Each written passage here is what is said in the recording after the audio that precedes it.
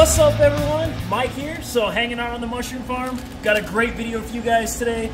Today we're going to do a video on bulk substrate, all right? So I just have a fresh batch of Master's Mix that I just pulled out of my steamer.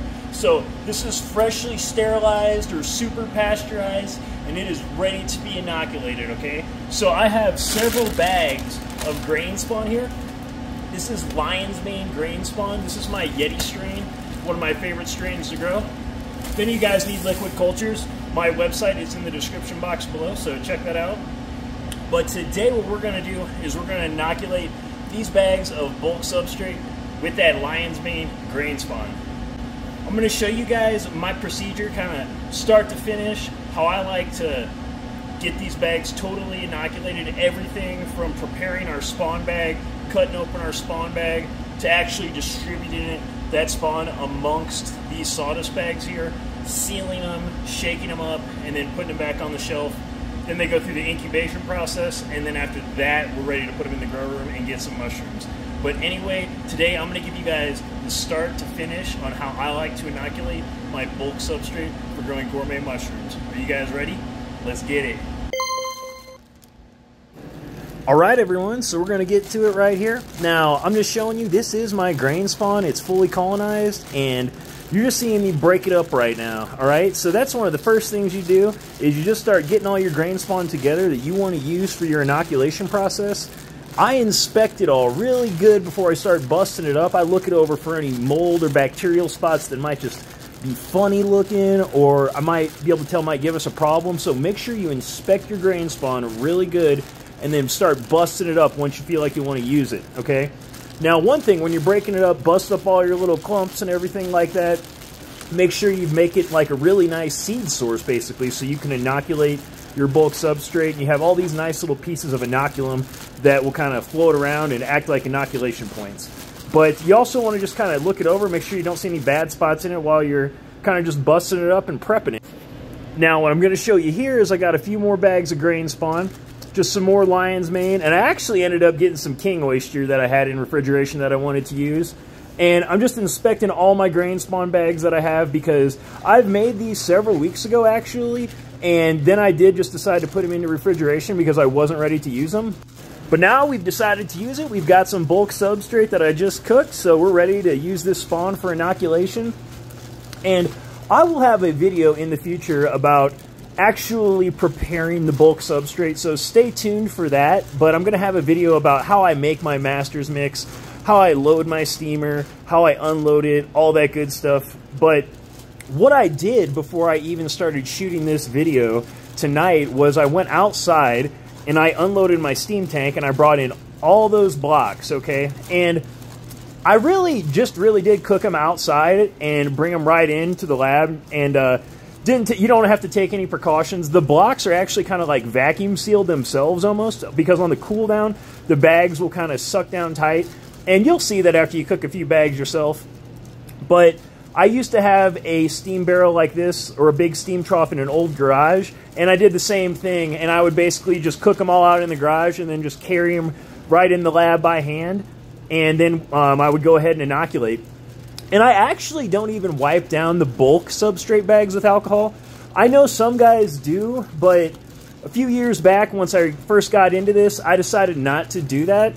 And the only thing I really do, and you'll see what I do here, I'm about to wipe down my spawn bags with alcohol. So after I've got all the spawn bags busted up, and as you can see right there, that millet looks real nice. It's real nice and busted up. These are my millet and vermiculite spawn recipes, so I'll link that down in the description box below. But I spray down the spawn bags, as you can see right here, with alcohol. I don't do that to the bulk substrate. The bulk substrate right now is just sitting on a rack behind me, like you saw in the intro to the video. And then as I'm ready to inoculate those bags of bulk substrate, I'll just grab them off the rack one by one and bring them into my work area. But you can see, I just kind of wipe down that bag with alcohol. You can use 70% alcohol, that's good. You might see I've got some like 90% bottles laying around, but I actually just use that 90% and then just dilute it a little bit. And anyway, after you get it all wiped down, it's time to flame sterilize yourself a scalpel, and then we're going to cut the top of that bag off. So there we go, we got that scalpel nice red hot. Now watch when I cut this off. Watch the smoke. It's really cool. You can see the flow hood just doing its job. Just look at that smoke blowback. So you can see that flow hood is nice and effective.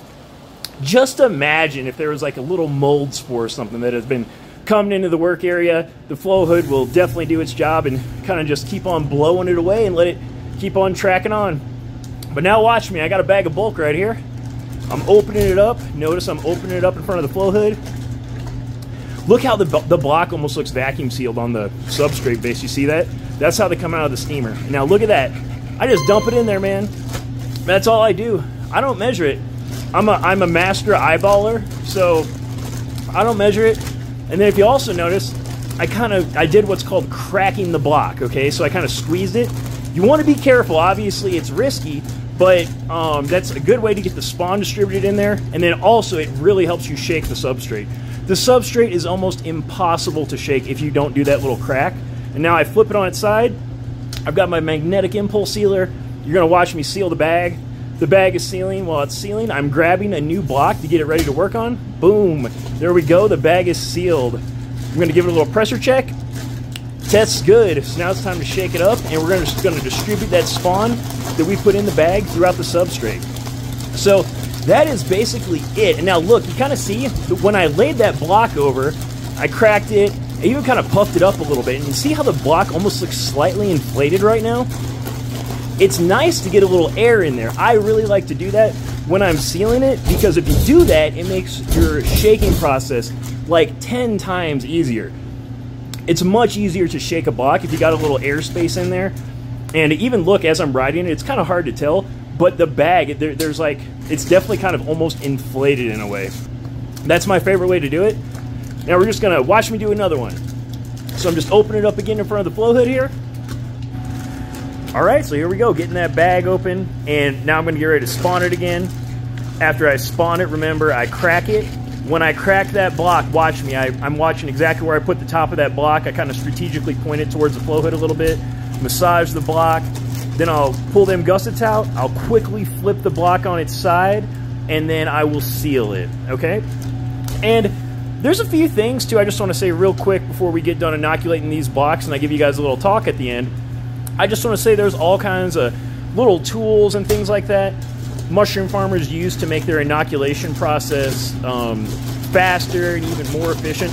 Like giant mega farms even have automated things. Sometimes they do inoculate with small amounts of grain spawn or even LC in certain instances. And I know I'm not a fan of using LC to bulk, but I will say there are instances when it is used, but it's kind of out of context for a farmer at my scale with the type of equipment we're using here. And I do want to say there's also other tools. Some guys like to use ladles or spoons or something like that to measure their spawn. I'm totally the type of guy that will pretty much always be eyeballing it. I'm just that type of dude, and I kind of feel like a ladle or a spoon is just another vector for contamination.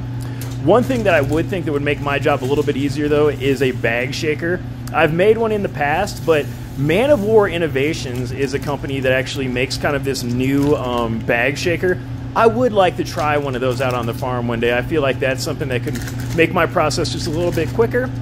But those are just a few different tools people use to make this process easier. All right, everyone, so that was it. Inoculation of bulk substrate, at least how I like to do it on my farm. And like I said, this is 60/40 Masters mix. If you guys have any questions about like kind of what I did today or anything I went over, just please put it in the comment section below and I'll be sure to address that. But I'll have plenty more videos about making bulk substrate, my whole steam system and all that good stuff, the incubation process. I'm going to go over incubation still with you guys, and then we'll have many more videos when we get into the grow rooms over here. All right, but anyway, hope you guys all found this video helpful and informative, and if you did, please drop this video a like, subscribe to the channel if you haven't already, but that's all I got for you on this one, and I'll catch you guys on the next one.